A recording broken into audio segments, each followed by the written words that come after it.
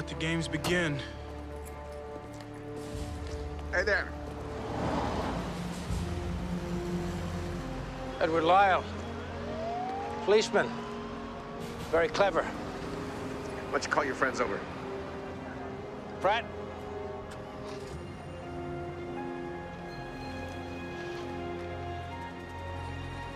Step towards the fence for me. This won't take a second.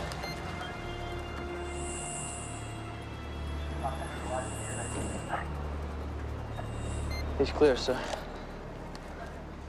So, do you have the tape? Yes, I have.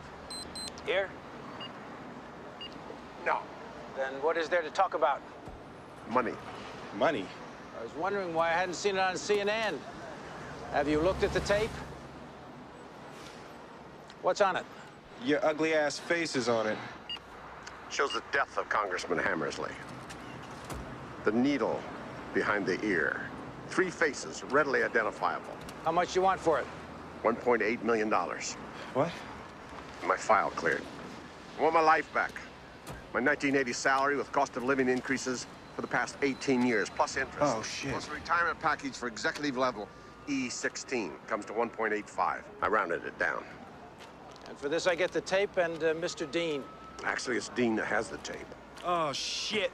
So what does he want? He wants to know why you killed the girl. What girl are you talking about? I tried to explain it to him, but I couldn't figure it out myself. You getting self-righteous on me? Because I've seen your file. Not exactly a beacon of light. Yeah, I agree. It's just that you kill Hammersley, okay. I wouldn't have, but I understand the argument. But why the girl? Just to get to some schmuck that barely knows you're after him? Schmuck. We never had to deal with domestic. With us, it was always war.